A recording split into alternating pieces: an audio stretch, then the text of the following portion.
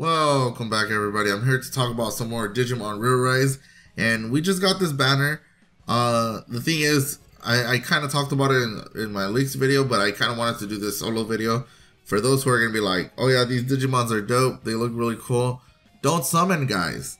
Don't. Whatever you do, don't. As you guys can see, Bandai, I think it's Cryware. I think that's the other company. Nobody acknowledges that they're the real scums, but they are. They truly are for doing all this to us, guys. Check it out. It's in the beginning next to Bandai. It says in the title screen. It says who they are. But we got this Heavy Leomon, right, and Biozomon. The thing is with these two, they're really good Digimon. However, we're gonna get, like, if you guys saw the leaks, we're gonna get really good Digimons, and yeah, you might want to hold out if you guys can.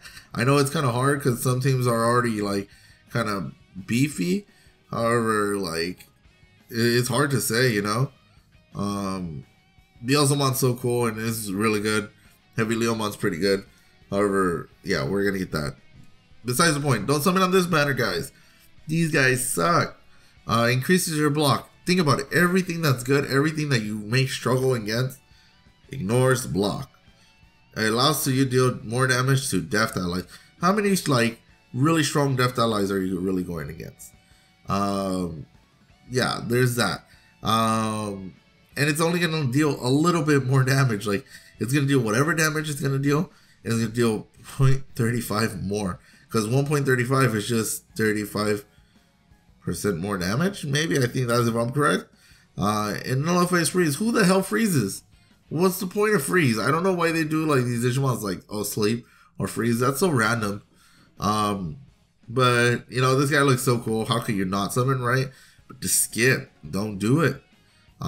These guys came out too late. They came out in okay time. Whatever time they came out in, they weren't gonna be that good. They should have just gave it to us whenever the movie released, because these aren't that crazy. Because attacks 3 enemies, ignores block, gives a chance to burn. Okay. Subskill, attacks 2 enemies, lowers their power resistance by 60%. 2 enemies, wow. Okay, you know, like, you know, if it got released back then, really like early, this Digimon would have been like really strong until like we got like better Digimons, which we already have. So there's that.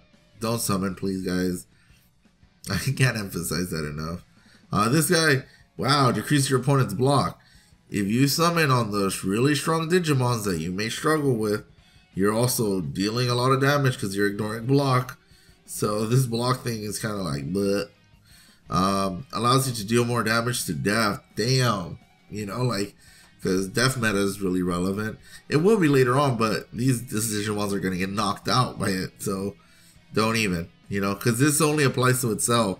Now, if it gave all your this ability, it would have been better if few Digimon had this ability.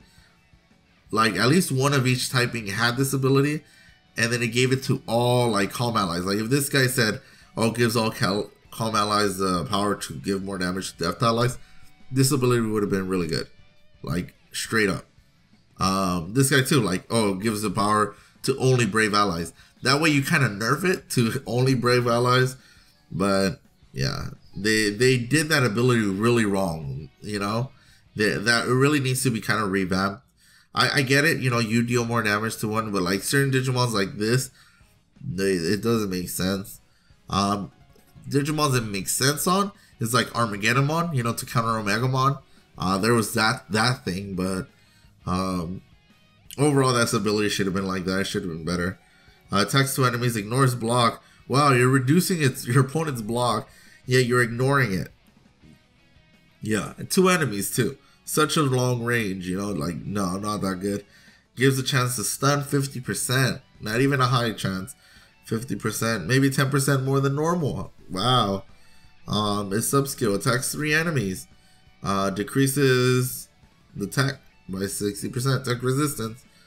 This one's power resistance. They each go good on their own typing. However, they don't offer much. They could easily get knocked out, guys. So don't summon for it. It's gonna be really disappointing because I'm gonna see these in PvP, and yeah, these suck. I guess if you want for collection purposes, but I wouldn't suggest it. I really wouldn't. But that's it. This is gonna be a short one. I just really want to talk about should you sub into this one, and don't. We're gonna get to another banner in 2 days, and that one might be even better than this one. I think it's better than one. After that, we're gonna get another banner within like a week or two after that one. So be careful, guys. This anniversary, and they're really shafting us real bad. Thank you guys for watching. Hope this video was helpful. Remember to like, subscribe, and I'll catch you guys in the next one. Bye.